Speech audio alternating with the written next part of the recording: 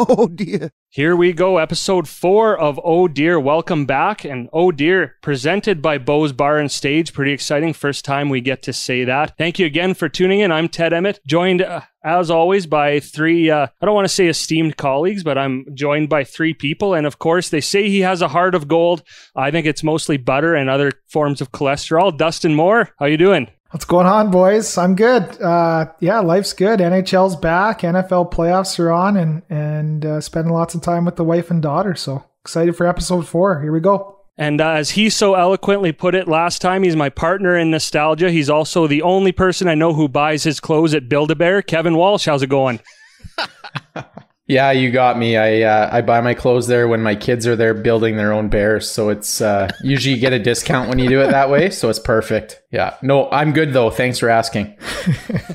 And as we found out, not that it's hard, but the man with the sexiest voice on this podcast. And I know Ryan Lund, I'm going to ask you how you're doing, not because I care, but it'll hurt your feelings if I don't. So how's it going? Yeah, I'm doing fantastic. Thanks for asking. It feels pretty weird having a presenting sponsor for this podcast. So I'm gonna be honest. Like we're literally recording in a basement right now, and it kind of legitimizes us, I think. So I'm feeling good, Ted. Feeling great. And a huge thank you to Bo's Bar and Stage. Everyone there, incredible people. They've always treated us well, between the 4 of us. A lot of the things we do, a lot of the events we've done and fundraisers we do at Bo's, they give us prizes. And now to come on and do this, especially only after 3 episodes, I will say the support from around the community has been incredible too. So thank you to Bo's. We probably won't let you down, but we really appreciate the support. And I know we can do lots of good things working with them moving forward. And on that note too, as part of them being the presenting sponsor, we're going to talk with Dustin Harper, the assistant general manager at Bo's. We're going to talk to him a little bit later. But first, we're going to start things off right, as we always do, with the Glad Game, a little more open version of the Glad Game this time. In this episode, we want to talk about, again, great community sponsors and supporters. The Glad Game is brought to you by another new sponsor of ours, Louis Corriveau of Warren Sinclair, LLP, a Central Alberta law firm dedicated to helping all its clients achieve their business and personal goals. Learn more at warrensinclair.com. So let's just start again. A great guy there in Louis, a huge supporter of the community. I count him as part of our East Coast fan base that we have growing a little bit because he is from the East Coast. But again, big supporter of all things local. So thank you, Louis. And we'll let someone else officially kick off the Glad Game. My Glad Game goes out to the support from our friends and local businesses and sponsors that have given us some money to buy equipment and really further this podcast and make it into something good, hopefully. And obviously our friends and Louis fits into as one of those, and same with Brennan at Bo's and some of the other sponsors like Andrew Russell and those other businesses that have stepped up. So my Glad Game was easy this week. Makes me happy. Makes me excited to come on here and record more episodes. So cheers to them. That was pretty good. I'll try and follow that up. I was doing some homework and trying to think of something nice to say to you guys, and then I just came across a really cool story instead. So I'll use that as something that made me glad. I read this article about this grade 9 kid from Ponoka County. His name's Lucas Berg, and he got some money for Christmas, and he decided to donate 20 full backpacks of supplies to the mustard seed in town. So I know when I was in grade 9, I think you're 14, 15 years old. And I know I probably asked for like hockey sticks or video games or other stuff for Christmas. So I know I wouldn't have done that when I was in grade 9. So huge shout out to Lucas and people that have the ability to give and that gave over the holidays. So that kind of just warmed my heart when I read that story. Lundy, when you were in grade 9, weren't you asking your parents for a Playboy subscription? No, that was until grade 11, Kevin. Yeah, grade 9 was just Maxim. Yeah, and National Geographic. That's my sentiments exactly to that story, Walsh. Yeah, something nice. Okay, nudity. Let's go. Yeah, all right. Follow that one up, Kevin. Oh shit. Yeah, I'm glad for hockey to be back. It's a little stereotypical and maybe lame, but as you guys know, over the last however many months it's been, you're at home all the time, not much to do at night. You're watching TV. Nice just to see my favorite sport back on television. And even though obviously I'm a diehard Oilers fan, and they're not off to such a great start. It's still great just to watch some good hockey. Hey, maybe by the time this goes, it'll, they'll string a couple wins in a row, and you never know. Yeah, I'll be happy if they can 2 in a row. That'd be awesome. Or even just score on the power play.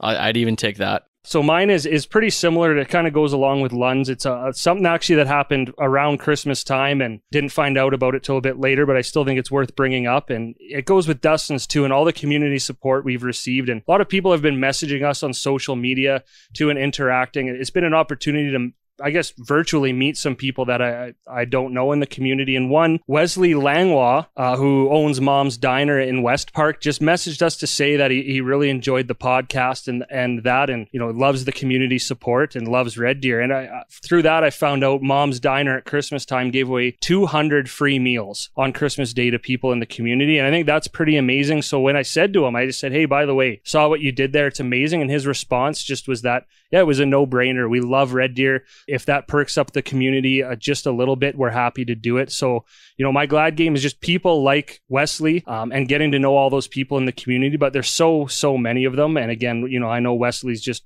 one of many, but I think to hear that is pretty cool. And again, always lifts your spirits, and people giving back, businesses supporting businesses when really they need the support probably themselves. So great job to Mom's Diner on that one. Number 1, congrats, Ted, on your new friends. I think you're up to 10 or 15 now. Number 2, if I could maybe add a little bit to the glad game, this podcast has been pretty cool for myself. It's exposed us to so many more businesses and people that we didn't know existed, and the things we didn't know were going on in the community, like Mom's Diner.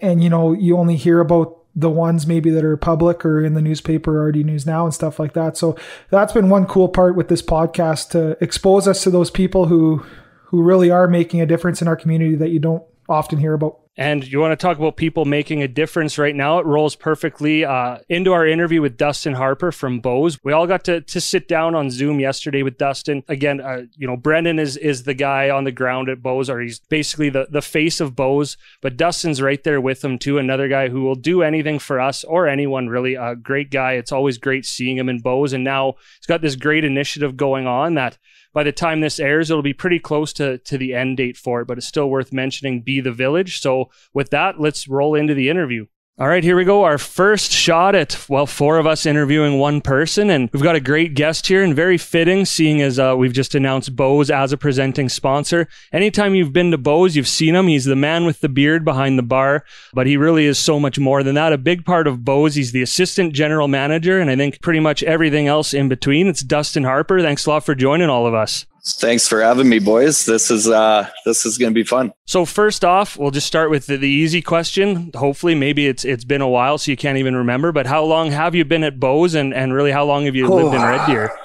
Well, I lived in Red Deer probably 16 years now, and been at Bose for 6 of them. I don't even remember, but yeah, 6 or 7 years. And now you've obviously seen a lot in those years behind the bar, but obviously in 2020, probably not like anything you've ever seen before. And Bose has really been one of the leaders, around the community of adapting and changing to this environment. So what has that been like for you guys? Because obviously you've made a lot of changes and really done everything you can to keep going during this whole pandemic. Yeah, it's been a lot of changes this year, but it's easy knowing that everyone's in kind of the same boat too. It's hard to get up and down in it all, but we've had to adjust quite a bit our approach to what we got to do here to make some revenue and to keep the doors open. But Brennan's been amazing in leading us through this past year for sure. Dustin, maybe touch on a couple of the initiatives that you guys or new things that you guys have come out with in regards to menu and takeout. Yeah, so we had to shift pretty much everything to takeout, right? So we got some subscription boxes where we tour around different parts of the world every month. Those have been a pretty big hit. They come with a cocktail or without. We did some Christmas boxes. We did some New Year's boxes. We sold out of the Christmas boxes, so that was huge. And now we have an initiative we've partnered with the Mustard Seed on called Be the Village, and that one's taken off really, really well for the Mustard Seed for sure. And Be the Village is a big one we'll talk about a bit as we go on here too. What about community support? Because I know, I've been in a couple times, and you've been the guy on the front lines too, handing out all the takeout. But I know support local has never been bigger than it's been in the last year. And I know, just even from an outsider's perspective, I know and can see that you guys really have still, all your loyal customers have really stepped up when they can and where they can. We're really lucky in the response we've got from the community. We try to be really active in the community as well. So, when it comes around when we need some help, it's been, honestly, it's so heartwarming and so amazing that people continue to order when they can and continue to support even when we bring these initiatives around as well. Dustin, do you personally have like a favorite meal that you could order for takeout for, let's say, dinner for 2, dinner for 4 right now? Fried chicken all day. Fried chicken is so good here. And we added a spicy option to it. So it's essentially our Nashville seasoning, and it's out of this world. So fried chickens and the veal meatballs. But with the gout, you don't want to eat too much of the veal meatballs. I'm a big fan of fried chicken too, Dustin. So I think I've got my weekend meal planned out already. Sick. Well, I'll be here, so I'll see you. And what about the TV dinners for one as well? I know that caught my eye, being a guy, living in solitude in a basement. What about those?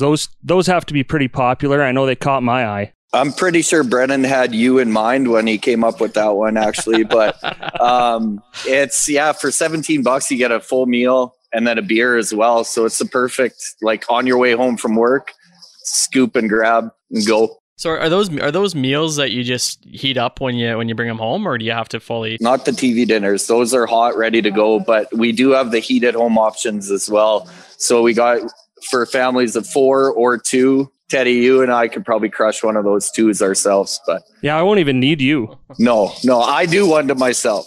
So I guess I asked you about the food, Dustin. What about what's your favorite craft beer right now? If I get some fried chicken this weekend, what should I get to drink with it? Well, personally, I don't drink, so I don't know what I would recommend for you. But to go with fried chicken, you'd probably go with we have like 1 pallet left of the citrus sour collab we did with Sawback. I would suggest that for sure. If I were to pick up the food, am I able to go inside and just pick out a number of beers that I could take home with me too? Or would I have to order that with my food too? It's available to order with your food, but if you wanted to, like, when you come in and go, oh shoot, I realized we could take some payments here in-house as well. Okay. Just, we're not accepting cash at the moment, obviously, but if you got your debit card on you, we got you. And on that note too, just, to order takeout, you can go, I know, on Bo's social media and follow the link on all those, right? And order online, or just go to bosbar.com. bosbar.com, and it's super easy. You just set up an account, pick your time, pay online. We limit our contact that way. And we'll see you at your pickup time. So, Dustin, when I think of Bo's, I think of live music and concerts. What's your favorite concert that you've seen over the years? Oh, man, tough spot, but seen so many. My favorite probably would be Plants and Animals when they came. Reason being, well, a big reason of it, my little brother surprised me from Saskatoon. He came and just showed up when the show started. So that's probably my favorite. But when the Dead South come through, those guys are amazing. Black Pistol Fire. It was pretty cool seeing Maestro Fresh West on the stage here too, though. And Fred Penner. Fred Penner I almost cried when he hugged me at the end of it. It was so surreal. That was pretty incredible. So I would agree, because I've seen Fred Penner a couple times. I saw him at SAIT on my birthday. And I think for people who've never seen him, it is a kids show, but for adults. It's 18 plus, right? But you come in and for us, we sat on the floor and he plays all his kids' music, but it's still 18 plus. So it's a pretty cool experience. And I'm with you on that one. But I thought you'd say the Spice Girls show though. Well, that was amazing for not so much the artist, but the crowd that came with it was pretty amazing. There was like 5 guys in here and 340 girls or something like that. It was nuts. Me and Teddy were one of the guys for the first show. The second show, when they came back, there was a lot more guys. They realized their mistake, but the very first one when they came, that was amazing. I'd go see him again. I was pretty entertained. I just had a good time. I think that's, a little bit outside the norm for Bo's, but also at the same time just goes to show how big they are in the music scene and really trying to appeal to everyone. For sure. When you guys open back up, are you gonna be able to book shows pretty easily, you think? Like it seems like you guys are the main venue here in town right now. I'm sure Brennan's already putting holds on some things and stuff like that for when we can, but whatever the show is, that it's going to be that first one back where it doesn't have to be seated. That's going to be an absolute rager. And I can't wait for that. It's going to be a blast wherever it is. Yeah. Hopefully it happens sooner than later. Yeah. It won't even have to be good either. It could be the four of us with our new boy band, right? And people will come because they'll just be so excited for live music. Oh, they'll for sure come. It's a matter of how long will they stay though. But We'll make you money. It's free to get in, but $50 to leave. And then Bose you'll be rolling in the dough. that's smart, actually. Yeah, I like that. I like that business model. I don't know. Morsey plays a mean triangle. So Dustin, you speaking of ragers, like you wear a lot of hats at Bose. You know, we see you bartending, we see you cruising around, we see you delivering food. Like, what's the craziest story maybe you can share from Bose? Oh man, 6-7 years of it. There's a lot, buddy. There's a couple, including you. There's I don't know. That's tough right off the top of my head to think of one. Let's start with Morsey's story. Tell us that one. Well, Morsey and Brennan Francon were, what was it? It was a Hockey Alberta fundraiser night, I'm pretty sure. And those nights, you guys bring such a drinking crowd. And so there isn't enough time to be everywhere on nights like that. So, I mean, I was running around pretty crazy. And then all of a sudden, the whole room stopped and there was a huge kaboom. And it was towards the end of the night, so there was just the stragglers and like the messy ones. Like, so I look over and Dustin kind of hopped up right away, saying sorry. Francon just stayed there, laying there, still talking, still holding his drink, and yeah. So they took out the riser full of all of Ryan's sound equipment. It was a big mess, but I mean, Dustin was he felt bad. I could tell he felt bad. Frankie didn't give a shit. So that was points for Dustin on that one. But yeah, so had to clean that up. He tried to clean up while we were cleaning up, and it was pretty funny though. But I know he was more embarrassed than I was mad. That's for sure. Yeah, and I got to watch that whole thing happen. And it's funny that you mentioned Frankie and how he just laid there, arms crossed, kept telling his story. Because that still stands out in my mind where if I knock something over and hear a bunch of glass shatter, I'm going to be shitting my pants a bit. But no, like screw Bose. You can clean this up while I finish my story. Yeah. I think I cleaned around him as he was laying there for a little bit too. But yeah, it was funny. That must have been a hell of a story he was telling. I don't know what were you guys talking about, because you were standing and then you both wanted to get comfortable at the same time and leaned on that riser. Oh, whatever story it was on beer number 10, I think. So that's how the story goes. They're arguing about their ice time for the wrestlers. Yeah. Yeah. Say who can lean harder, basically, I think is what they were arguing about. And yeah, I don't know. I would say, at least I wouldn't blame the beers, because I think with the two of them, they probably would have thought that a freestanding wall could support the weight of two full-grown men anyways. But yeah, I don't know what they're thinking there. I'm just very grateful to have watched the whole thing happen. And you did get to see it. That's funny. All right, Dustin, you got me in a little bit of trouble on this interview, so I'm getting you in a little bit of trouble. Who's your favorite server? My favorite server that I work with now? Yeah. I don't know if I could name one I work with now. My favorite server over the years I've worked with, I don't know. You guys wouldn't know these people, but you're just trying to get me in shit now. I don't have a favorite. We have a great team right now. We kind of got the team where we need to be. It's just we need to be able to get some people in here so I could see them. I haven't seen most of them for month and a half, so they're all my favorites right now. That's for sure. Hey, Dustin, were you there around the time that vehicle plowed through the front doors at Bose? Oh yeah, I was there. Or I wasn't here, but I was at home in bed when I got the phone call. Right. And it was funny because I was with somebody, and then I told her, I'm like, I have to go. Somebody just drove a car through the window, and it was like 5:36 in the morning, and she's like, I could just tell she was trying to think that, or she was thinking I was trying to get out of it, but obviously a truck did come through the wall, so I got out of the hot water there. But that was an interesting time for sure. That was nuts. And then we had a huge chicken fundraiser that was like that day or the next day that we had to board up the wall, put up plastic siding, and then we had a full house that night or the next night. It was crazy. Yeah, that's what I remember. I remember driving by and thinking, oh man, they're going to be closed for a while to get that repaired. And yeah, within like 1 or 2 days, you guys were back open, fully open, business as normal. Oh yeah, we were all of us here shoveling glass, and it was a lot of work. But I wish I remembered the construction company now. But they were amazing. Brendan's over there, but he won't come near here. I don't want to ever condone this, but now you say, like, you ever need to get out of a bad date or anything, right? Like, you used up a pretty good excuse there. I don't think you can use that one twice, but maybe, I feel like if I was on a date and someone said, I got to go, someone drove through the wall. I don't want to use that as much. Actually, as much as that sucked, we got some sweet garage doors out of it. So, I mean, there's a plus in it for sure. Something we tried to do for a long time. So you have an alibi, but then where was everyone else at? I don't want to implicate anyone, but where was everyone else at Bose then? Because it sounds like it worked out pretty good for you guys. Brendan could talk us into doing a lot of stuff, but I don't know about that. Again, whenever I think about Bose, I always think about your massive craft beer selection and what you have on tap. I'm a big craft beer guy, so Bose is probably my number one place for lunch, just for the beer alone, let alone the great food. If you think back to when things are normal, how many kegs do you guys go through on an average week?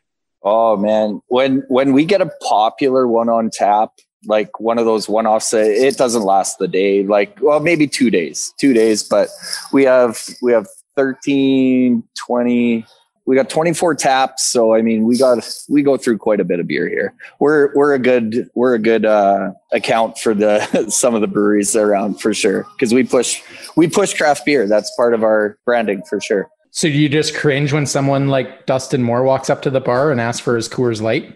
Yeah. Well, I mean, you can't, once guys get to a certain age too, you can't really expect them to change, and Morsey's getting up there. So, I mean, I'm developing my palate. Oh, but sometimes we got these old boys that are at the bar, and they would drink nothing but Paps. And they've been coming here since before Brennan even owned it. And now we got them on the hazy blondes from Sawbacks. We switched them off Paps. That was one of my prouder moments as a bartender. Getting one of those old boys to switch over was pretty funny. I'm sure that took a lot of coercing. Every day I'd bother them until they finally tried it. So I'm sure if they had enough PBRs, you could probably just slip hazy blonde in there without them even noticing. Oh yeah, no, those old boys are conditioned. I mean, you wouldn't even notice if they had 5 or 10. You wouldn't know the difference. Yeah, we'll get there one day, fellas. Yeah, goals, life goals. Yeah. So when you talk about, the old boys and your regular customers, I kind of want to jump back a bit when we're talking about all the servers and staff there, because the four of us can agree with everything we do. We get treated so well there, and we're there a lot. And people have come in, oh, I see you here all the time. What's your name? So how important is that to you guys too, you have that continuous clientele, but you've had some people there that have been there for such a long time. So obviously for you guys, that just really adds to the whole, eat local, drink local, think local kind of theme with Bose, right? Is just retaining all those good people. Yeah, I mean, we don't have very much turnover here, and that's a testament to kind of Brennan's culture that he drips down.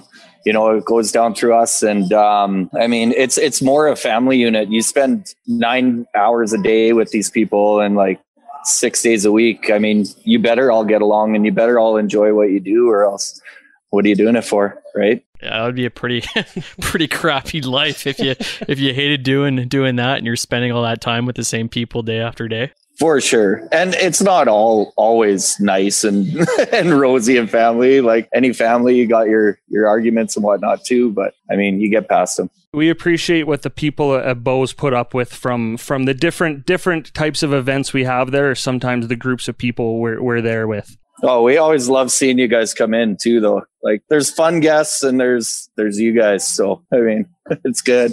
I love when you guys come in. Yeah, I've never had anyone tell me, man, I had a good time watching the video footage of you guys in here the other night, which we've heard more than once. So I'm just glad we're allowed back.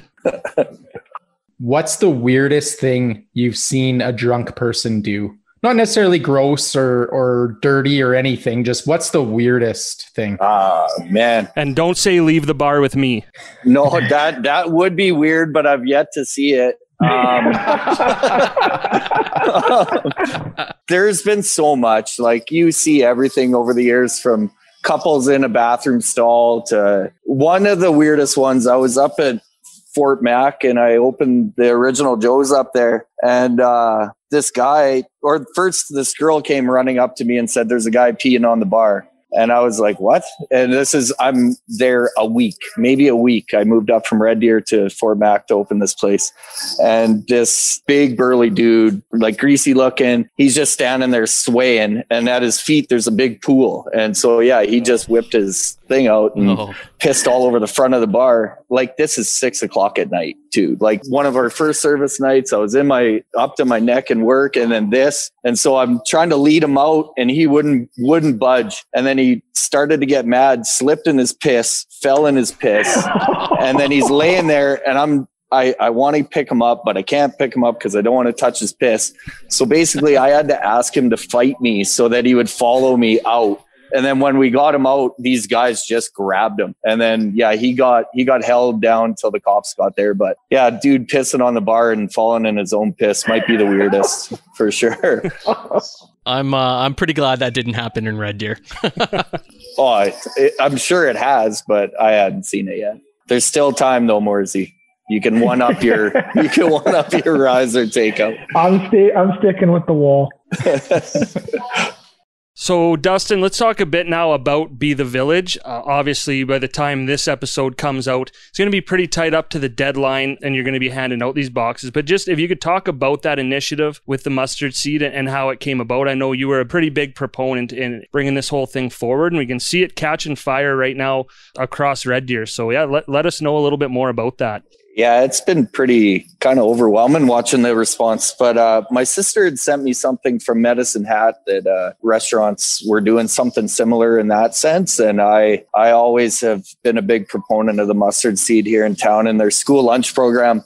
It's really important to me that kids aren't going hungry, and that's one less worry for them, right? So I came up with the initiative that we would sponsor boxes. And then at the end of the month, we're going to meet up and take them down to the mustard seed, and they're going to do all the deliveries on to there's 150 families in their school lunch program, and we're right around 40 families so far sponsored. So, I mean, it's been insane. And now actually just today, one of my friends from Utopia, the hairdressers, have got involved now too. And now they're all back to work. So that's going to do some good work in this initiative too. And I think what stands out about this one too with the boxes from Bose is not only is 3 meals for a family, but it's 3 high quality meals, really don't have to cook too. So aside from just putting food on the table, it's just probably that mental side of it too, right? Like even just for a couple meals. It'll take care of 3 nights for them for sure. And we're going to top them up a little bit more. I also failed to mention that for every 2 boxes sold, Bose is going to donate 1. So that number is going to be reached, I really hope, before the end of the month, but it's looking really good. And it's been really heartwarming and really cool, actually.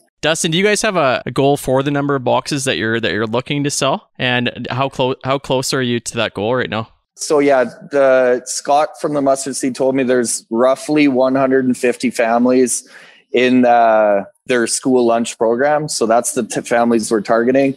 And once the kinsmen come in, I think we're about 30 to 40, somewhere in that area so far. But like I said, just today was when the hairdressers got on board. So I'm not sure where we're sitting at right now. Oh, so okay. So you still have some work to do, but you still have some time left this month. And at the end of the month, is it something that's going to be that you guys are going to do again, or is this something that a number of restaurants in town are taking part of, or is this solely just Bose for now? For this month, it was us. I mean, if a restaurant's interested in taking over the initiative next month, I'd be game for that too. But the target was January being a difficult month for most people. But if it continues and we could continue helping the mustard seed, why not, right? Yeah, no, I think that's amazing. That's such a good idea, and you're right. So many families out there, it is a tough time. It is a tough month, and to come home to a really good home cooked meal is something that I think a lot of families would need and appreciate right now. And there's also a children's book in there from EQ Evolutions for Super Miraculous Me. So for the little ones, there's a little bit of entertainment in there for them too. And Dustin, what's the deadline, the last day that people can purchase a box or donate to this initiative? We'll probably go right till the end of January, and then we'll do our deliveries in the first week of February, I would assume. All right, so if you are hearing this and it's still January, you still have time to get out and support it. And I know the trend has been, for businesses to go around and support. So I can say right now, between the four of us, we're all throwing in $50. We're going to buy a box from you guys. And Morrissey's going to throw out a challenge too to someone else to match that. Yeah, my challenge goes to the guy to the left of me, our CFO from our Chubbs golf tournament, Kevin. Are we good for another 200? Let's make it 400. Hey! Hey, you guys. All right, I'm pretty okay coming on this now. I told you we'd make it worth your while. No, thanks, I think it's an amazing initiative, and Bose does so much for the four of us and the Chubbs and our Piper Creek Optimist Club and everything in between. So it's a pretty big no-brainer for us. And look for the Chubbs. We're going to talk about it some more too, and the Chubbs is going to challenge a couple more businesses. So hopefully you can keep this train rolling. Appreciate that, fellas. All right, well, we won't take up any more of your time. I'm guessing maybe Brennan's looking over your shoulder. Or Thanks for having me, fellas. That was a lot of fun, boys. We'll do this again, or maybe get Brennan to do this next time. Yeah, twist his arm or something. Good luck. Good luck. On behalf of all four of us, thank you, Brennan, everyone at Bose for everything you do for us. And now presenting sponsor of this podcast. We're only 3 episodes deep. You guys hopped on here. You believe in us. We're not going to talk about your guys' judgment of character, but again, we appreciate it. And it's great to talk to you. And I can't wait till we can all do this in person. We're going to have you on again for sure. Sweet, boys. We'll do this in the studio next time. Sounds great. Looking forward to it. Yeah, thanks, you. Dustin. See you guys. A big thank you again to Dustin Harper from Bose for taking the time to do that. And again, just a huge thank you to everyone at Bose for supporting us. Presenting sponsor is pretty huge. And I want to tell one story quickly coming out of that interview, because after we did it and I was having a listen, and every time Dustin Harper would talk, it almost sounded like he was like shuffling poker chips or something like that, if you know what the sound is. And finally I realized what it was the microphone on his earphones was rubbing against his beard every time he talked. So his beard is so amazing that it managed to be a part of that whole interview. So it stumped me for about a half hour. I checked it. I was like, is it me? Is it my headphones? I tried different headphones and then finally realized, looking at the video, oh yeah, it's just rubbing against his beard. So yeah, that guy did have a have a monster beard. Something for us to shoot for, I guess. I think Ted might be the only one that could possibly grow one like that. The other 3 of us have blonde or invisible beards for most of the time. So maybe when we're 50 or 60 though. I just love walking into Bose and seeing that beard behind the bar and knowing that I'm going to have such great service and a smile on his face the whole time. It's those 2 guys, Brennan and Dustin, when I walk into Bose, make my day before it even gets started. And that's, if someone can make your day before, like if you're going in hungry and thirsty and your day's already made, that's a big testament to those guys. So we're all here drinking some Troubled Monk tonight, courtesy of Doortender. Once again, always got to give them a shout out. If you haven't used that code yet, oh dear, download the Doortender app or go on their website, OHDEER, all caps. That's going to get you $5 off your first order from Doortender. And their new store is now open, so you can go visit them at number 11, 3701 50th Ave. That's right off Gates Ave, kind of by where It's All Greek to Me and Shiso is. So really great news for them. Happy for all 4 of those guys. So another great way to support local. You can either order delivery or you can go in there if you want to get out of the house. We've got our second episode now of Oh Beer as well, and alluded to it already. We're doing some Troubled Monk drinks, not necessarily beer. So really quick around the circle, what are we drinking this time? I got the Bucktooth. It's a Belgian white, and it is delicious. I gave the hard iced tea a try, and it was good. Highly recommend for any of you non-beer drinkers out there. I had the Epitaph gin and soda. Not a big fan of gin for a long time. I thought I'd try it again, and it's delicious. could easily drink a lot of them in one night. And to keep the non-beer train rolling, I'm doing the Adequate Vodka Soda, lemon lime is the flavor they have. And same thing, it's just, for the non-beer options, if you want to support local, there's 3 great ones there. And head to our social media or YouTube page and check out the full, we won't call it a review because we are not qualified to review, but it's a bit of a spotlight on Troubled Monk, another great local brewery. So make sure you check that out. And now this is amazing. We've got another new sponsor to announce and a bit of a new segment. This is where we're going to go in and just talk about what we want to talk about. We're just going to shoot the breeze, so to speak. I think I made that up. That's the first time anyone's ever said that. So let's trademark it. But Shooting the Breeze is brought to you by Gord's Smoke Shop, keeping Alberta smoking and token since 1996. Pretty good tagline. Lund, you couldn't even write a tagline that good. Did you write that tagline? I did not. Or did they? That's the people at Gord's. Oh, yeah. wow. I like it. Follow them at Gord's Smoke Shop on Facebook, Twitter, and Instagram, and visit them at gordsmokeshop.ca for 24/7 online shopping, offering $15 flat rate shipping and backdoor pickup and delivery in Red Deer. And there's more. Mention the Oh Dear podcast next time you go into the store. Gord's is going to give you a free gift. So, you know what? It's probably the lamest name dropping you'll ever do, but it's going to get you a free gift. So do it. Gord's Smoke Shop. Everything you need but the weed. So they have 2 good taglines in there. So Gord's actually, as I went in, found out too that they want to mention. Never met anyone from there. It's another great opportunity to meet some great people in the community. They've been around since 1996, so they're celebrating their 25th anniversary in March. They're doing that with a raffle to raise money for Fostering Hope Animal Rescue. So if you want to go in, you can win an accessory prize pack valued at $250 there. Tickets are $2 each, 3 for $5. So a great cause there. And yeah, a lot to say about Gord's, but once again, if we want to jump back to the Glad game, was pretty cool to meet the crew there. And yeah, a long-standing business in the Red Deer community. 25 years is pretty amazing. So I've got a question about that free gift Gord's is offering. If you mentioned Oh Dear, does that apply to co-hosts of the show? Well, you know what? There's one way to find out how recognizable you are right now. Yeah, you're all right. Well, yeah. I guess if they don't recognize me, then you have to go in and buy something. You can't go in and say, "I'm Ryan Lund. I would like my free gift, please. Thank you very much. See you later." I mean, I could try it, I guess, but no, I would go in and buy something. I'm not going to be a complete idiot about it. Just the normal amount of idiot that yeah, that's fine. No one will ask you to be anyone you're not. Yeah, I haven't been there for quite a while. So yeah, maybe that's what I'll do this weekend is go check out Gord's. I still remember when Gord's was in Bauer Mall. That was a long time ago for us, and so pretty young. And I just remember back then there was no mainstream cannabis or anything like that. So it was really just a cigar shop. And I just remember walking by when I was a young kid and thinking, like, one, it smelled amazing because of all the cigars in there.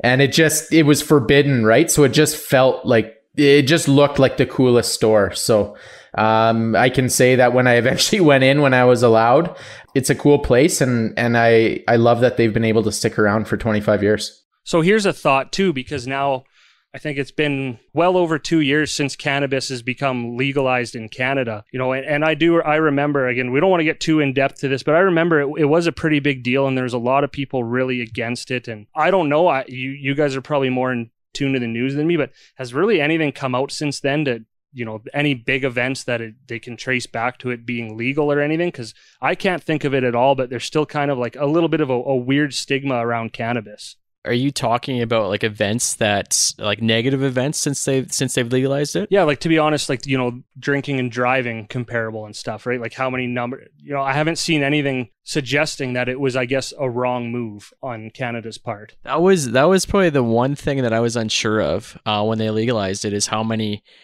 more high drivers there might be out there.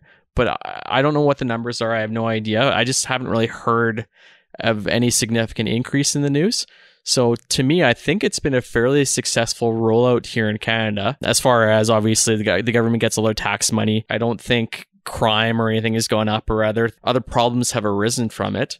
So I personally was all for the move at the time, and I still am. I know it's going to take some time for people to get used to the idea of going into a store and picking up a joint or picking up a cookie or something. But I think as time goes on, it's going to be just as common as going into the liquor store and grabbing a 6-pack. So probably going to take a number of years, but I think we'll get there eventually. I agree, Ryan. I think it's just so new and it's just been so stigmatized over the years. And I think that Dustin, me and your kids, it's just going to be normal that there's a cannabis store on the corner, and it's just going to be more mainstream. And I'm okay with that. I think it provides a lot of tax revenue, and it's better that people are buying it from a trusted source. I do find it interesting, and I hope this changes that. Right now, when you think about TV commercials, like if you watch a set of TV commercials, how many are beer or alcohol out of the 6 commercials in the break? Like at least one. Whereas cannabis, they're basically not allowed to even advertise at all. And so from a business perspective, it's very interesting, and hopefully that changes because to me, they shouldn't be treated any different than alcohol. But again, it's just going to take time for the general public to come around to that idea. I think a big factor is that it's obviously still legal down in the States at the federal level. So I think when they do eventually legalize it down there, I think a lot of those companies are going to be able to advertise with the larger broadcasters. And obviously, maybe they'll be able to sponsor teams or leagues like Molson sponsors the NHL, or Labatt sponsors a building or whatever. So I think it is going to come. I think it's just going to be more than a year before that happens. So here's what I like about shooting the breeze. We don't have to segue into anything. We can just move from one subject to the next. So with us, we spend a lot of time on the internet.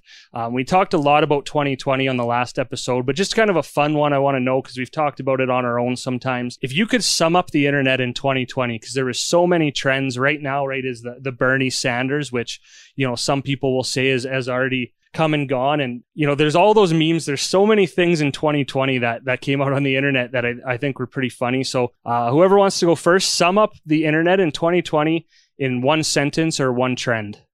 For me, the one thing I'm going to remember about the internet from 2020 is the how it started versus how it's going meme. I just thought it was pretty relatable to any person or any theme. And I just generally got a kick out of searching it on Twitter and finding all the different pictures, and gave me some good laughs in a dark year.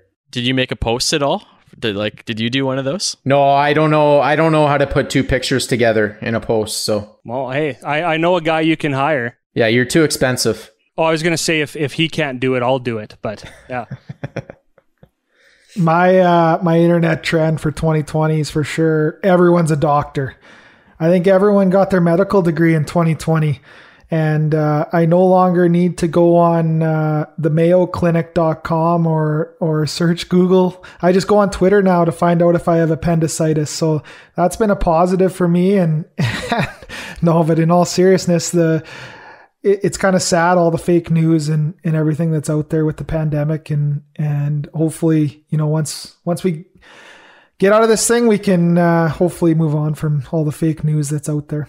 And I wish I didn't have to ask you this, but I have to ask you this. You did not try and inject bleach in your veins, did you, to try and fight COVID? No, I haven't done that yet.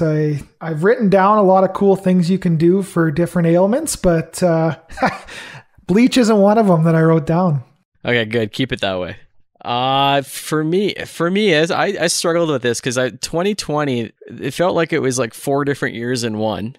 So I only kind of remember the last couple months of 2020, and what I kind of came up with was the online stars, like the YouTube stars, a few of the podcasters kind of making their way to the mainstream. Like Joe Rogan signed a $100 million deal with Spotify. The Paul brothers moved over into actual boxing matches where they made millions of dollars and actually had quite a few viewership. And that's carried on into 2021 with him fighting Floyd Mayweather. So it's kind of like in the past, there used to be just your A-list celebrities from movies and TV. And now it seems like more and more, we're getting YouTube stars and TikTok stars and all these other different avenues where people are becoming famous. So that for me was kind of the one takeaway I had with the internet in 2020. Speaking of which, how's that TikTok dance coming along? I've been sent a couple good starting moves.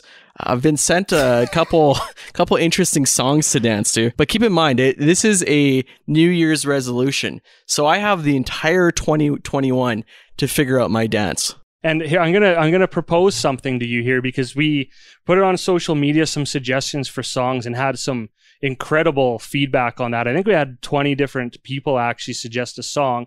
Are you willing to, for your TikTok dance, put those 20 songs in a randomizer? And whatever song comes up, that's the song you have to dance to. Fast, slow, like, because there's a little bit of everything in there. I'll do it as long as you can guarantee it's actually random and you don't rig it to have some really brutal song come up. Like the Titanic song, because I would do that. No, we'll do it. If we'll it's videotape it. We'll make sure it's legit. Yeah, if it's actually random, I would agree to it. All right. So there's a great, when we're January 2022, when we can talk about the internet in 2021, we can talk about this dance. And hey, open call, if there's any dance instructors out there that want to do some Zoom instruction with Lund, you know what? I think he would benefit from it. And you're going to do this. We might as well do it right. Yeah. And I'm a fast learner. I have been to so many family dances and just killed it too. I'm looking forward to it. I have seen you on many public stages with your shirt off, so... No, I think I'm gonna keep my shirt on for this dance because it's gonna live on the internet. So yeah, that's a good idea. Well, I guess we'll find out what the song is first, and then we'll go from there. To me, in 2020, especially when the pandemic started, was everyone airing their dirty laundry on Instagram. And what I mean by that, now, if you see people are talking about doing stripping videos on Instagram, it's not what you think. It's like, it's interesting, but it's like 10 times more gross. So this Go Clean Co., which is actually, I think, a group out of Calgary, they just exploded in 2020. And all these people, put a bunch of different cleaning ingredients in your bathtub and throw in like your gear, your sheets, whatever. And it just comes out, like, it strips all the dirt out of it. And it's amazing. Like, they blew up. A lot of people did it. And I don't know about you, I'm really curious as to what Dustin Moore's hockey equipment would look like if we threw it in a tub and did this Go Clean Co. stripping thing. Well, I can tell you right now that it'd probably be a pretty cool video for them to post on their Instagram, even though they're already so big. But my hockey equipment, or my hockey bag, has not been opened since the last time we played hockey, which was, what was that, Kevin Lundy? Like, that was what, November? Yeah. Early December. So the bacteria or disgustingness would be so gross. I'm up for it. I think that needs a cleaning, and I'm just not sure I'm going to be able to use my own bathtub. I'm not sure my wife's going to let me do that. So, well, I might need a bathtub. Yeah, and hey, Go Clean Co., in case you missed Dustin's really subtle hint, we'd love for you to post the video of it after we do it. I just want to make sure that you know that's what we're looking for. I've heard of this company. I've never seen their videos, but do they offer like the product, or do they just tell you which cleaning supplies to toss in your bathtub? You just go get like a bunch of different cleaning supplies. So you go and buy them. So they give you the instructions and stuff and do all these cleaning videos. So here's a call out to coworker Aaron. I know you have all the stripping stuff, and Dustin would really love it if he could use some and ruin a bathtub. Yeah, honestly, though, it was a really interesting trend, and it's a lot of people listening will agree. Like, it just absolutely blew up, and people were at home with nothing else to do. What color do you think is going to come off of Dustin's hockey equipment? I don't know. I think it's going to be offensive to the eyes, whatever it is. Okay, I can't wait. Dude, I want you to do this soon. I will. All right, so we kind of summed up the internet in 2020. Like I said, lots of things out there and lots more to come. I think every week there's a new meme, and can't wait to see what's next. So speaking of the internet, because I spend way too much time on it and finally got outside today, and the weather, I was thinking it's pretty nice for this time of year. And what it really made me think of is, wow, this time of year normally, we'd be heading to Phoenix, Arizona, going to the Waste Management, Dustin, your annual trip. That tournament would be going on. Really the biggest party tournament in golf. I know a lot of people from around here and all over go down for that. And I think everyone's missing the Waste Management, but for us, lots of good stories to come from that. And I know just when we're talking about that, I think, Dustin, to get to know you and the type of person you are and we are a little better, tell us a little bit about, your annual Waste Management trips. So we've been going down 5 years. Last year was the first year we took off, and it's a PGA golf tournament. And if I could relate it to anything, I'd relate it to Happy Gilmore, where there's literally beach balls flying around the stands and crazy party goers. And there's over 200,000 people a day at this tournament. And I guess that's just a little bit of a background on it. And the 16th hole is the crazy hole where fans from all over the world are trying to get to. And we decided one year that we were going to dress up as Sesame Street, and we started off with 4 guys, I think, and it's expanded. I think the last time we went, Ted and Lundy were there, and I think we had 8 characters. And the Golf Channel and all the other news outlets down there usually have a lot of fun with us idiots dressing up as children superstars, I guess you could say, and getting into the beers and on the 16th hole. But the craziest part of the whole tournament, and you guys can attest, is you got to get there at 4 a.m. We're waking up and taking a limo at 4 a.m. and having some drinks on the way to the breakfast club. So, Lundy and Ted, you could probably touch on a couple stories of the craziness that tournament is. Well, I'll tell you one thing, because I only went the 1 year, and when I first met you just over 5 years ago now, that was one of the first stories I heard, and I remember thinking every year and seeing you guys, okay, it's awesome, you're on TV dressed as Sesame Street, but I always thought, why the hell would those guys go through it? Because like you said, you're getting up at 4 a.m., you're sitting there, you're there for like 6 hours before you even see a golf shot in the hot sun in a costume. Then you go home and that's it. But I went with you guys, I did it, and I have to say, honestly, after the fact, I said, okay, why the fuck would anybody do this ever? Like, it was, I think back, and I think Dustin's still a little traumatized from that one specific year. But yeah, I mean, it was fun, but there's a lot of work that goes into it. So when hopefully in years to come, when you turn on and see that golf tournament and you see all the people in costume and that, just know that they went through hell just to be there. So I have a different opinion than old Teddy does here. I've gone 2 years. Same thing. I saw Dustin and his group go down the years prior. It looked like a blast. I've never been to a PGA Tour event before, and I thought the Waste Management would be a great first one to go to. So the first year I went down, I got dressed up. I was lent a really crappy Ernie costume. And it was something that you would pay like $20 for some large child. And we went down, and yeah, sure enough, we woke up 4 a.m. We waited in line from 5 a.m. till 7 a.m. and then sprinted to our seats. And luckily we got there, so we got the good spots. And yeah, you're waiting 5 or 6 hours till the first golf shot, but you're still drinking and you're meeting everybody, and we're dressed up, so everyone wants to talk to us. So we made a ton of friends, had 1,000 pictures taken that day. I had a blast. So when we went back the second year I went, same thing. We dressed up. I upgraded my Ernie costume that year. And Dustin, maybe I'll let you take over because you're probably a better storyteller from this perspective. But we woke up at 4, got in limo, waited in line from 5 to 7. And this year it felt a little bit different, didn't it? Like, it felt like there was more people, and it felt like everyone was a bit tighter together. Yeah, I was... I mean, I don't know how many years we're going to have to wait to go back from this traumatizing experience, but, there was probably 10,000, 12,000 people there for 3,000 seats. I'd say we were in the top 500, 1,000 people in the lineup. And typically in the lineup, they open the gates at 7, you go through, you scan your ticket, and then you just sprint and you run. Well, this one was a little bit different, about 5 to 7. You felt the push coming from the back. Everyone kind of got tighter. And then as 6:55 hit, they kind of realized, oh shit, this is going to be a little bit of a stampede. And as you start to move forward, you're just kind of keeping your feet, and you're in these costumes, these stupid costumes that you can hardly see out of. And Big Bird's like 7 feet tall, and he's literally only 5 feet tall in real life. So he's got no arms inside his costume. And you're just asking the people in front of you to stay on their feet because you know that if anyone goes down, it's going to be a stampede over top of you. Well, sure enough, right as we're kind of getting into the stadium or the course, a few people go down, and all of a sudden Bert and Ernie and Oscar and everyone else starts falling, and we're getting trampled. And it felt like about 5 minutes of us getting trampled on and stepped on. I rolled out of there in the Oscar costume and started running to the hole and realized I didn't have any shoes on. My shoes got sucked up in the pile, and then you realize, holy shit, there was just a trampling, and I was just going to run to the hole away from all my friends. And I look back, and Bert and Ernie's heads are rolling around on the ground. So I pick up Bert and Ernie's heads, and I'm just kind of waiting for this, trying to help people up and stuff. And all of a sudden, all of us kind of meet in the same area, and Big Bird, he somehow escaped his costume, and it's like 50 yards away from the starting point. And we all kind of gather together, and then we're thinking, okay, we better get to the hole and find our spots. And like 4 of us are missing our shoes, and a couple guys are missing sunglasses, and it's like, holy shit.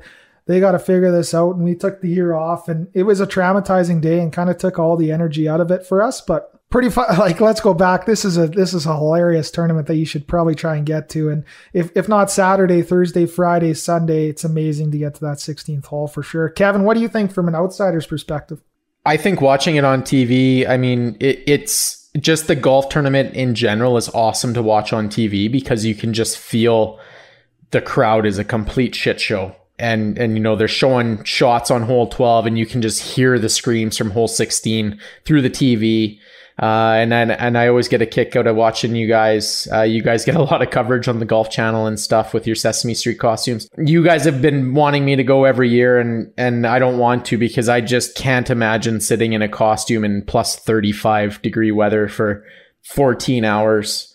So I mean, I give you guys props for doing it, but I also think you guys are idiots. So overall, from an outsider's perspective, it's pretty cool to watch, but definitely hearing your stories from the trampling, I could see how that would shake you to your core. Yeah, and it's an experience, I will say, and obviously sour. And actually, I was one of the two. There's only two of us that escaped the trampling. We were like ahead of the people who fell. And I remember our one buddy, Dustin's brother-in-law, just grabs me by the back of the shirt and just like whispers a sweet nothing in my ear. Do not fall, do not fall, do not fall. And we make it through just as fences are going through. So we're start running, and like, keep in mind, I'm still tipping the scales at like 270, 275 at this point. So I get about halfway to the hole and I'm thinking I'm either going completely the wrong way or something happened, because there's no way that none of these guys should have not passed me by now, if not all of them. So finally got to the hole, called one buddy. He's like, oh yeah, we're in a completely different spot. We're not getting into that spot at 16 because we got trampled.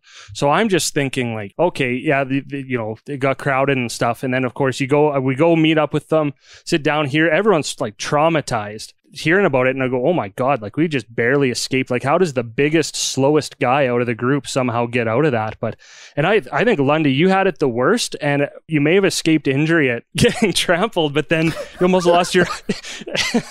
You almost lost your eye to a flying breakfast burrito. Oh my God. So yeah, I went down almost immediately. And then, so thank you for actually coming back, Dustin, because I don't know if you pulled me out or if someone else did. And then you helped me look for my shoes for about 10 seconds. And then I think you got yours. And I think I just said, screw it, I don't need one. I'm just going to go try and get a good seat. So then we sprinted to the stadium, and I was already like shooken up a bit because I'd just been trampled on for a few minutes and was trying to get my bearings, figure out like what the hell just happened. So we get to the stadium and we get to our seats, and I think we're all just kind of decompressing. You're like, okay, we finally made it.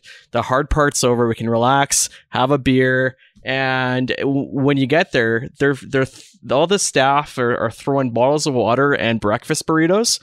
And like usually the staff are chucking them, not too hard, but some people when they get them, they're just firing these burritos like a bullet. So I sit down and not 2 seconds later I decided to take off my Ernie head, and 2 seconds later this burrito comes flying and fucking nails me right in the eye.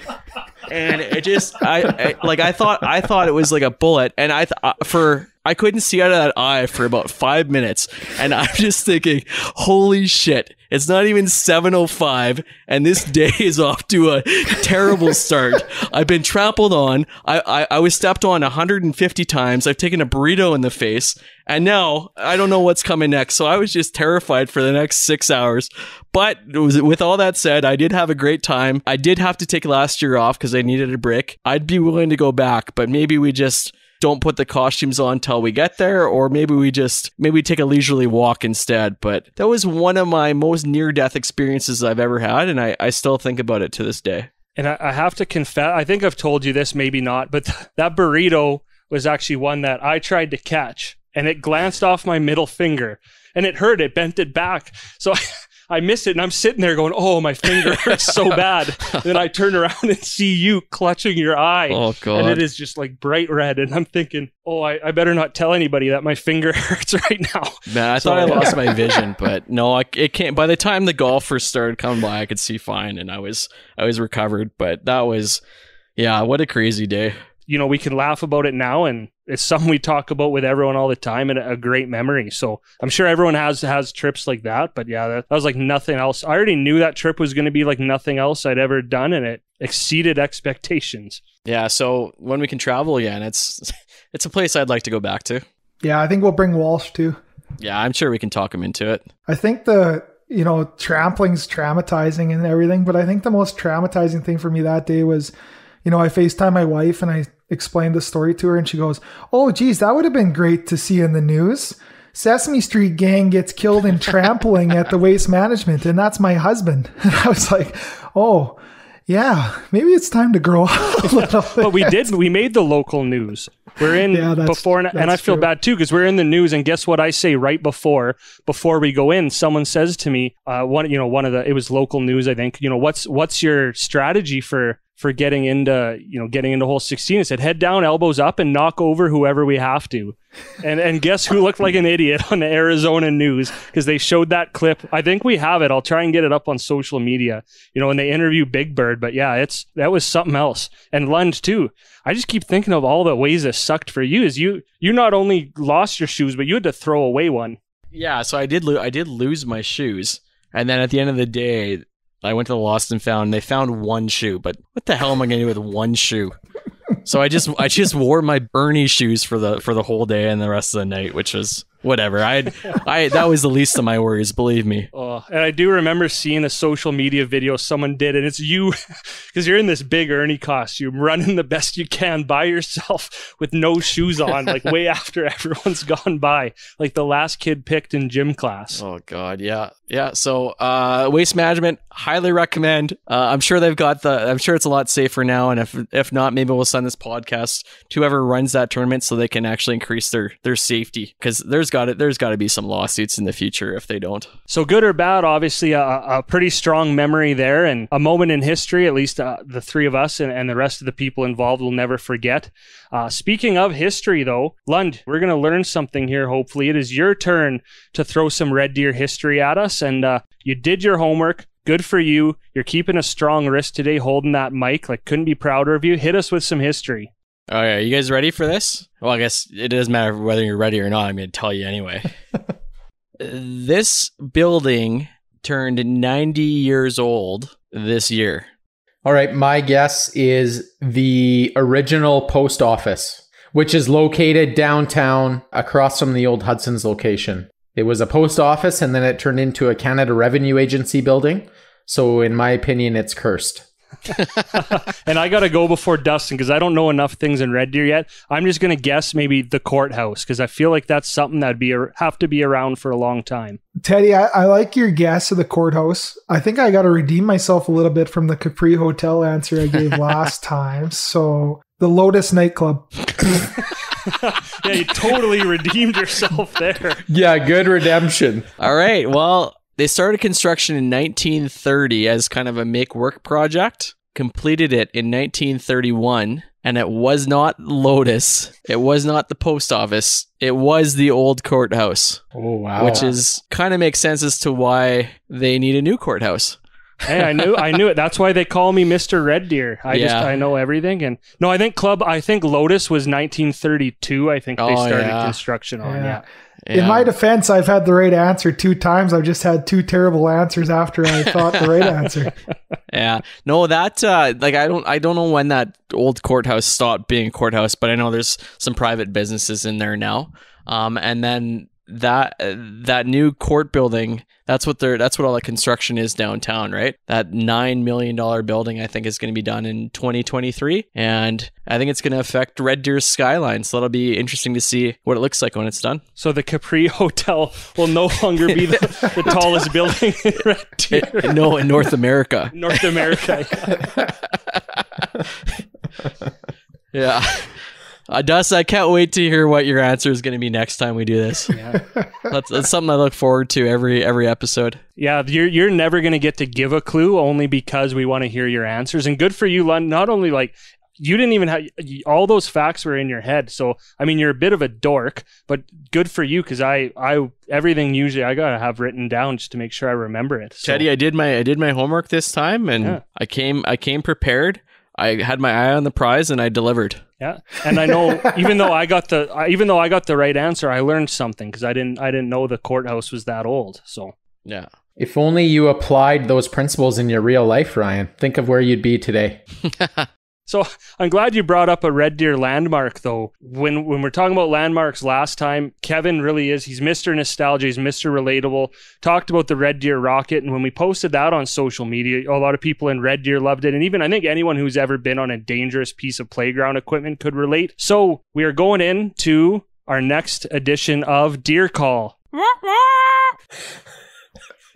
We will take it. As always, Deer Call brought to you by Andrew Russell and Associates, Central Alberta's #1 real estate team, proudly invested in the Central Alberta community. Visit them at andrewrussell.ca.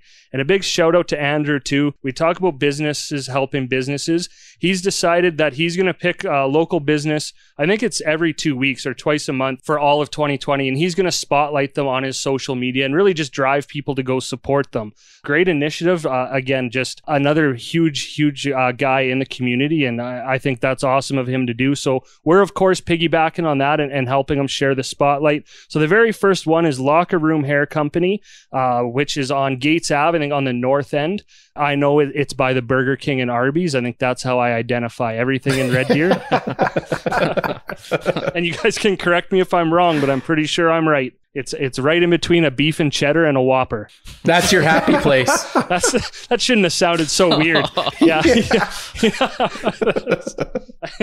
But again, head to Andrew Russell Remax on Instagram or Facebook page to learn more. And I think probably more than anyone, I could use a haircut. So there's a way I can support local. Just another cool initiative from somebody we know in Red Deer. It's win-win-win for everyone. It's win for the business, it's win for the customer, and it's win for Andrew to be more community-minded and invested in our community. So cool initiative by him. Certainly we'll be taking him up on some of the discounts he's providing to the customers. So great beard, great realtor, great community guy. Can't ask for much more there. So Red Deer landmarks, we put the Deer Call out, got a great response of basically what Red Deer or Central Alberta landmark is no longer around that you miss. Pretty cool for me to see these because I don't know a lot of them, and for you guys, a lot of nostalgia. Kelsey B said one of the oldest buildings in Red Deer, Lotus Nightclub, Club Low. That's that's not around anymore. Even I have a couple memories there visiting Red Deer, but I can imagine for you guys that was quite the hangout right around those late teen years, early 20s. Yeah, I've been there a couple times. I think everybody that grew up in Red Deer has made an appearance or two at Club Low. It makes you a little sad because, there's just not the nightlife that we had as, 18, 19, 20-year-olds. The kids nowadays don't have that anymore. So I feel a little bad for them. We had a lot of good times downtown Red Deer, and hopefully we see a resurrection of downtown sooner than later. Only thing I remember is that's when I first met the Kubi King. And your life, no one's life was ever the same after that. No. Now there's just a big black hole. In your heart or your stomach, or those things couldn't have been healthy. Both. Yeah. So going the playground route again, because we talked about the Red Deer rocket. Mark, Holly, Ashley, and David all said the witch's hat. Again, another thing I had to Google, and I don't know how these people are still around to say they even miss playground equipment like this. Where was that witch's hat? I do remember it. It was at Rotary Park, and it was insane. Oh yeah. Like I had to Google it too, because maybe I hit my head enough times on there, I just don't remember it anymore. But that thing was metal and had no inside. Like it spun so fast. Like Ashley was reminding me how it worked, and if you remember Rotary Park at all, the park that's there now was actually at the bottom of the hill, and they had a huge slide that came from the top of the hill all the way down. So and that thing was metal too, so it got up to like 35 degrees in the summertime, and like just scorching. That place was not safe. I think it made us tougher though. Well, there's no doubt. Yeah, gave us some thick skin. Nowadays, what do they have? They have like rubber bases, and everything's safe there. And how dare everyone want children to be safe? What has the world come to? Yeah, well, Ted, I just wanted to point out, after I said the Canyon rocket, we got a lot of comments, and one of them was from someone that just recently had moved here, I believe from Venezuela, and they said that that's a common playground apparatus back home. Is the rocket. So I know where I'm going when COVID's over.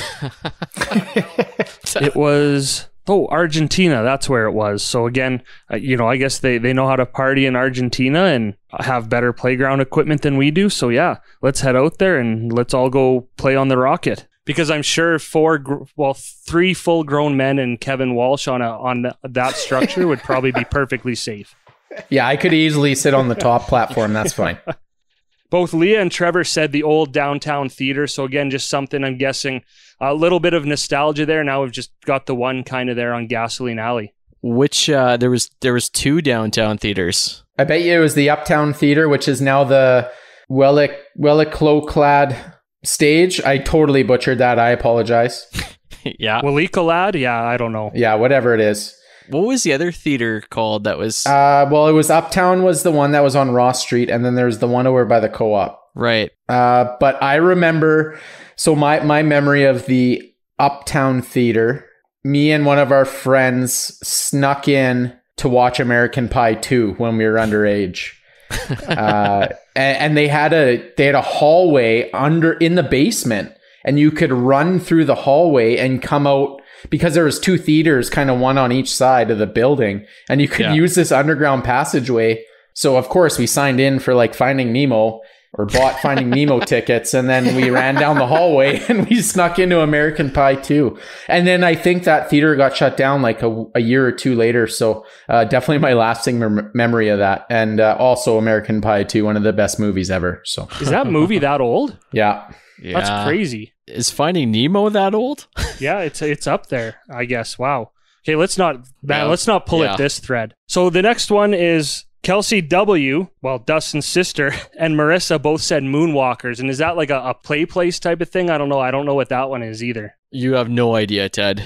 This was the place every kid had a birthday party at growing up. And I don't know how many years ago they left or if anything's replaced it, but there was like a inside jungle gym that you could go in and walk through all the tubes and all these different apparatuses, and it was a blast. And then you would have like pizza parties there and birthday cake. And I can't remember, did they have laser tag too there or Yep. They did? Okay. Yep. Yeah, so I probably went to 5 or 10 birthday parties there when I was growing up. My wife worked there. When I asked if she had any memories on Moonwalker, she's like, that was my first job. And I was like, what?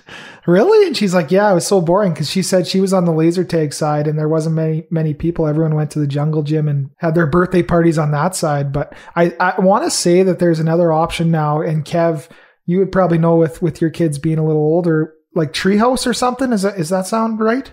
Yeah, Treehouse on the north side of town. Great place to go and kill a few hours and let the kids run rampant. I can tell you that Treehouse is way safer than Moonwalkers was back in the day. Makes sense. Yeah. So moving outside of Red Deer a bit now, and I know being a kid growing up in Calgary, I always saw the commercials on TV, always wanted to go. When I moved out here 5 years ago, finally went right before it closed and was so disappointing because every slide cut up my back, is Wild Rapids Water Park. Yes. Wild Rapids. And sorry, that was Morgan and Jody who mentioned that one. I believe I also mentioned that one, Teddy. Yeah, I don't know why you answer though when like you want to shout out on the podcast when you can just jump in and say Wild Rapids Water Park. I ignored that for a reason. No, but seriously, I did a little research on Wild Rapids. Like, do you think that they would allow these slide names anymore? They had a slide named Octopussy. Well, that was a James Bond movie though. Octopussy. Okay. Like, don't put the wrong emphasis on the wrong syllable. It's a James Bond movie. Fair enough. I'm not a big James Bond guy, so that makes sense. But my answer is still no. Probably not. Yeah.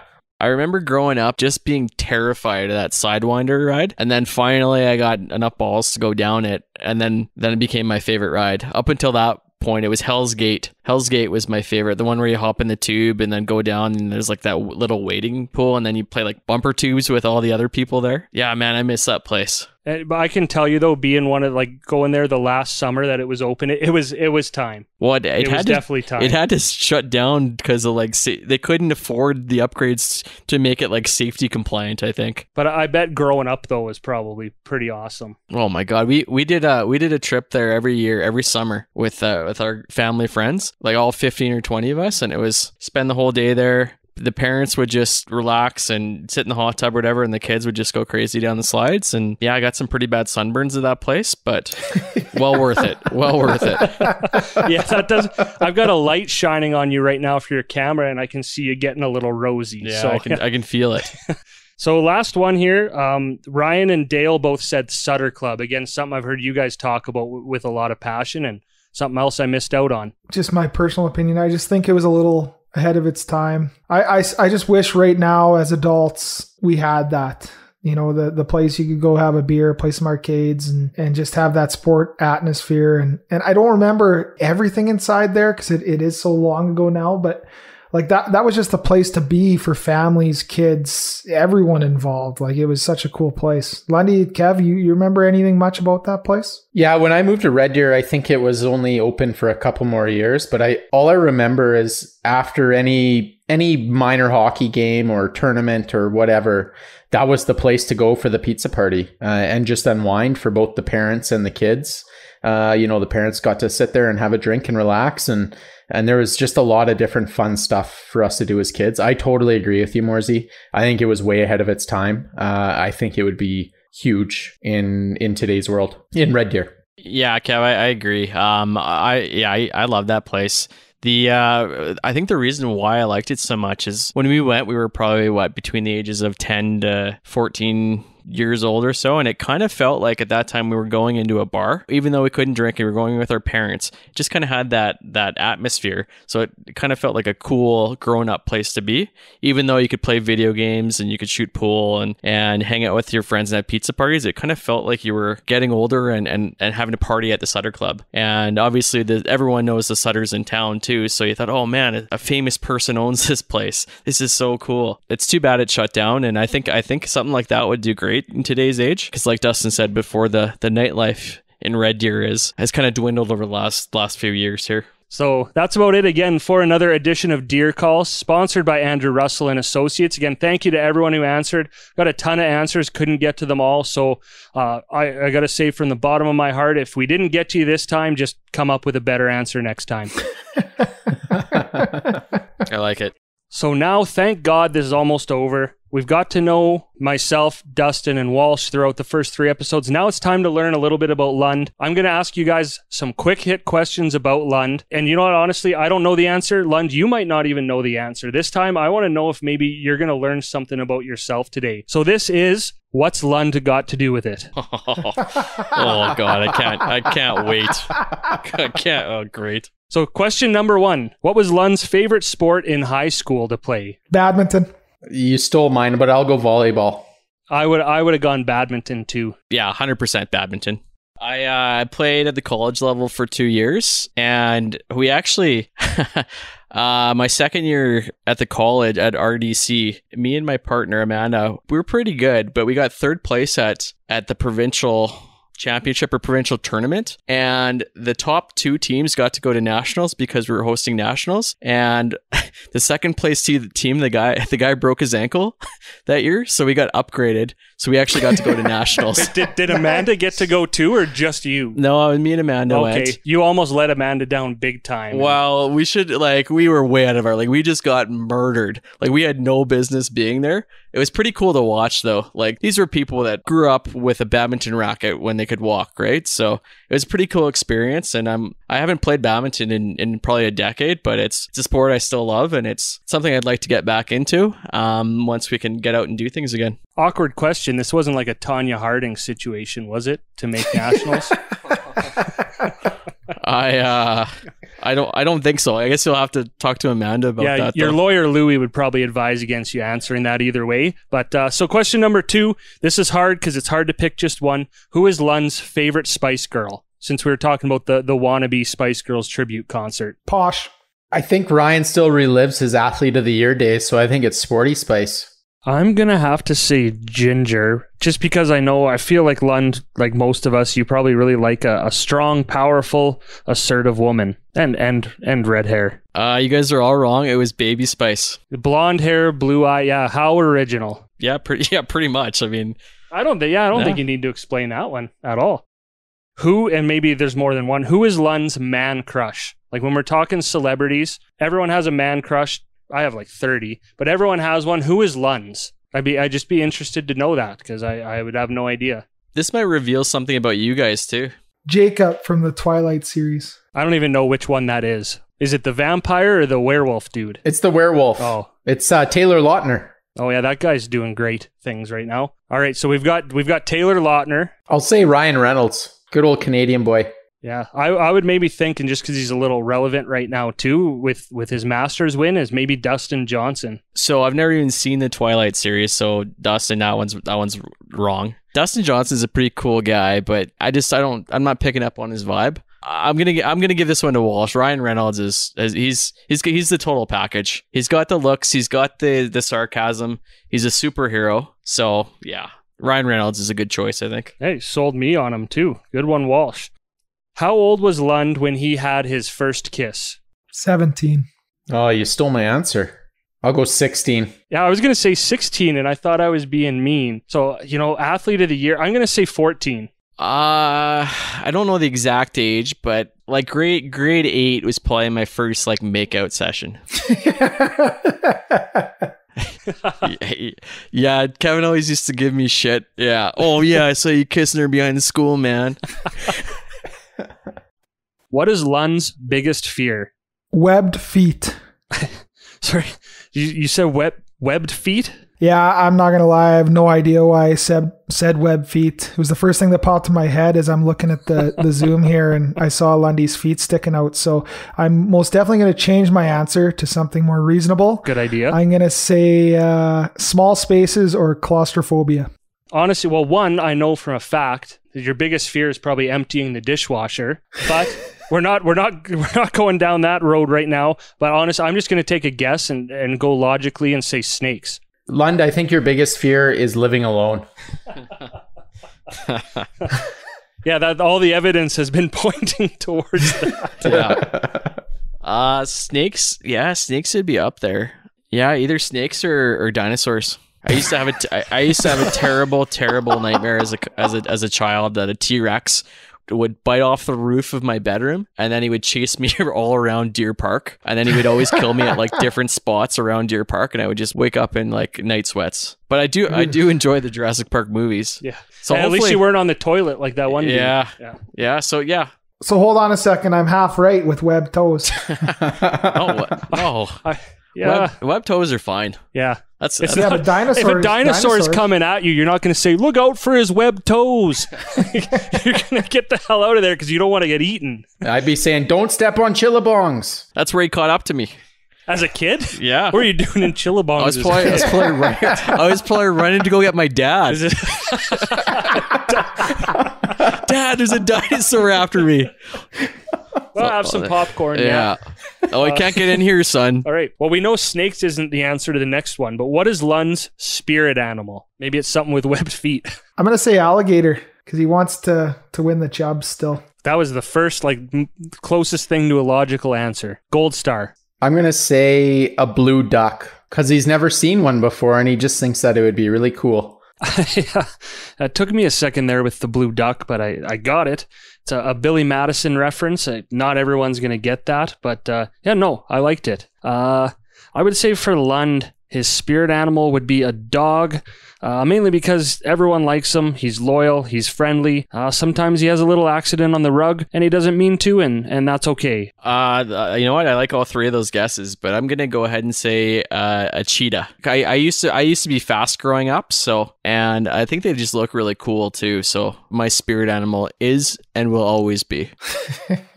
Well, if your girlfriend's listening now, she knows what type of underwear to buy you for Christmas. Yeah. I already knew that, but whatever. Yeah, Ted already got me some. Last one. That's a good answer. No one's going to argue. You get to decide what your spirit animal is. What was Lund's last job before he started his career? So basically his last job that had nothing to do with university, post-university and what he's doing now. I can't remember for sure what jobs he had prior to this, but I just always remember Ryan as he worked at Enterprise Rent-A-Car. And so, we'd be drinking at a pub one night and Ryan wouldn't be there and we'd call him and we'd say, "Hey, you'll pick us up, right?" Did you? No, he never came once. Yeah.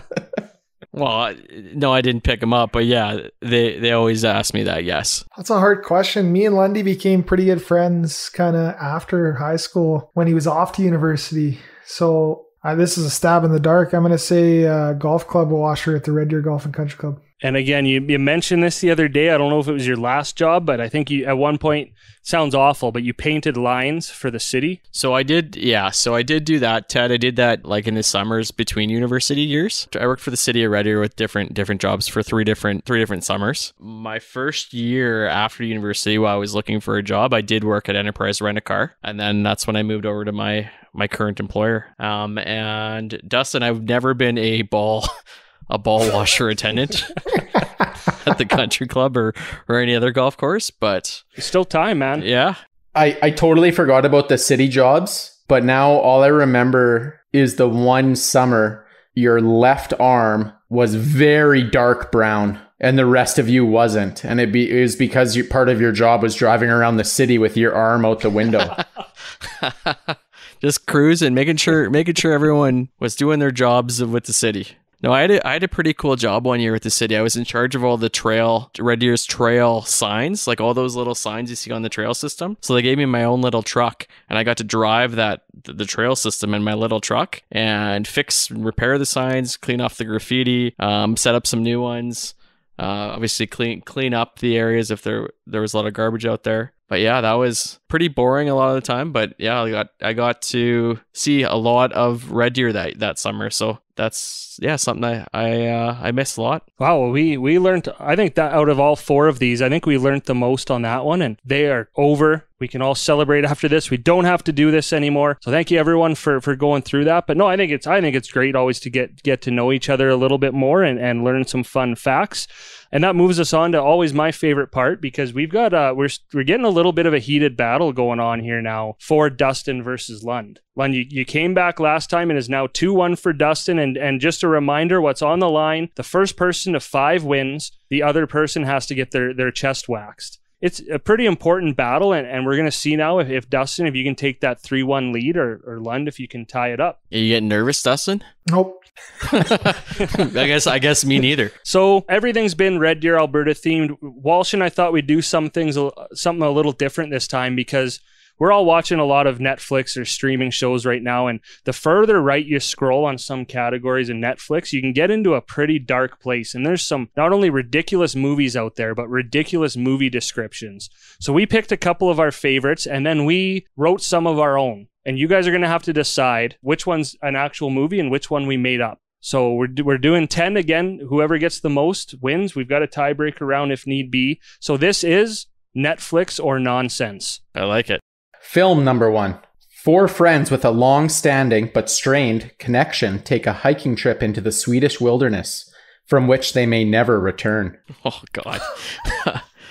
Netflix. Nonsense.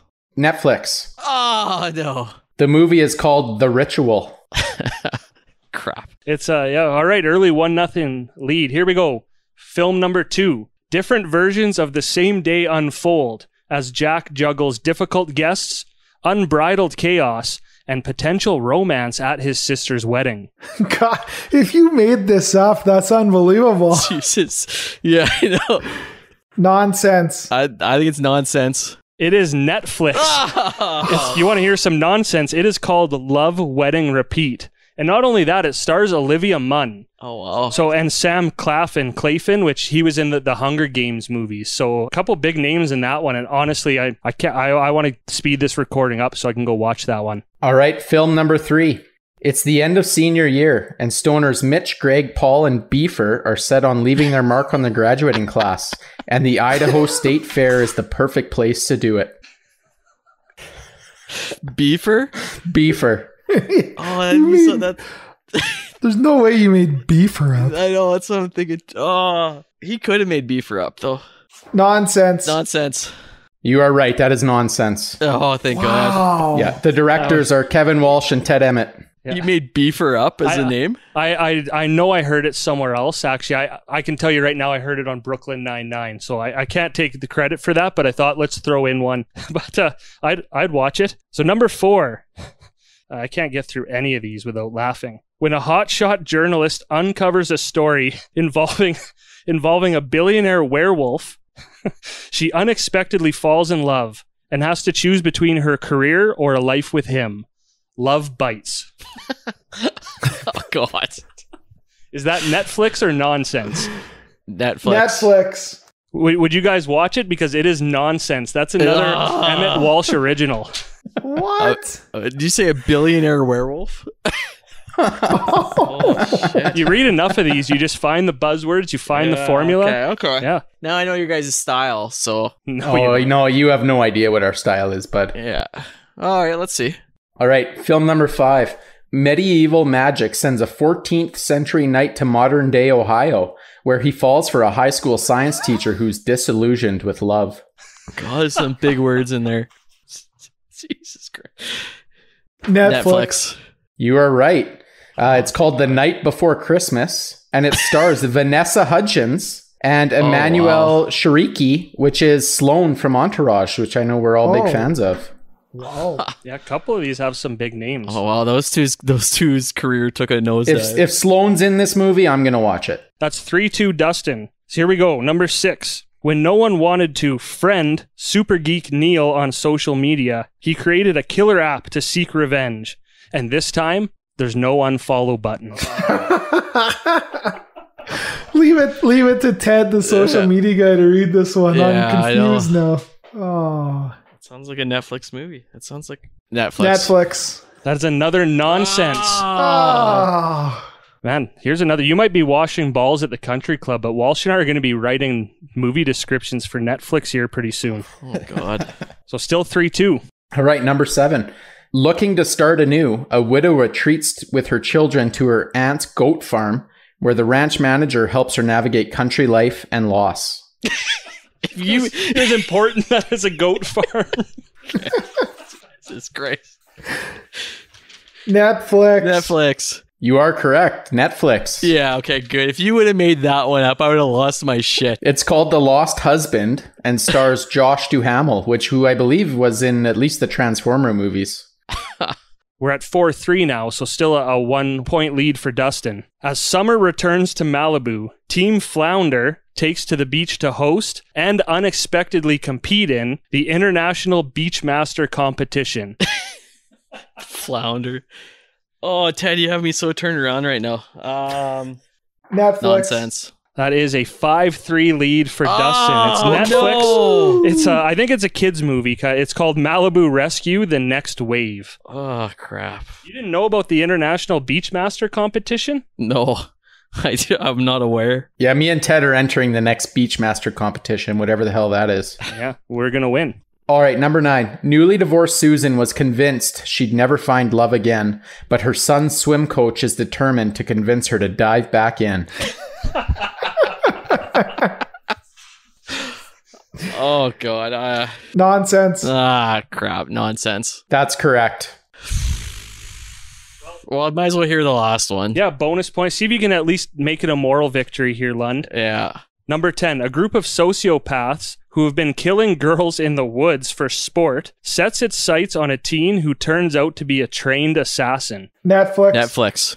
Yeah, I'm glad you guys didn't think we made that one up, but it's called Final Girl. So it's starring Abigail Breslin, who is like the cute little girl in Little Miss Sunshine, and then Wes Bentley and Alexander Ludwig, who are also in the Hunger Games. So apparently Hunger Games is like the Star Wars of this era, is that when you star in it, afterwards. So that is 3-1 Dustin, a big win, and I think that was a big win for me and Walsh, because that was the most fun game to run yet. You guys had me completely... Yeah, I mean, I had no idea. I had some good guesses. That's about it. Those are some crazy descriptions. Yeah, the first few threw me off big time because I thought there's no way that they made this up. And yeah, sure enough, nonsense. And we have a couple more too that we didn't use, so we're probably going to revisit this. And hopefully everyone listening maybe got one movie you might want to watch on Netflix. But if you're bored, just read through the descriptions because it is a great time. I feel like this could be a good game to play over Zoom with friends right now too. We'll trademark it quick. Yeah. So that's it. Dustin, congratulations on the big victory. Lund, though, you still 3-1. He still has to win 2 more times, so don't give up. most dangerous lead in chest waxing. And just like that, episode 4 in the books. I don't know if we're getting better at this or it's just going quicker because we think we're better and we're not. I don't know. Either way, we're here. Thank you again, everyone, for tuning in, following along with us. Again, thank you to you three guys, especially right now. I think it's my pleasure, and it's really awesome to get to do this. So, as always, just a chance for your final thoughts here. Great work today, boys. I think we're finding our stride. So let's keep it up and not do anything too stupid. People better like this episode now after we're saying this, or we're in. Well, okay, well, I'll do another one. Hey guys, maybe we can do better next time.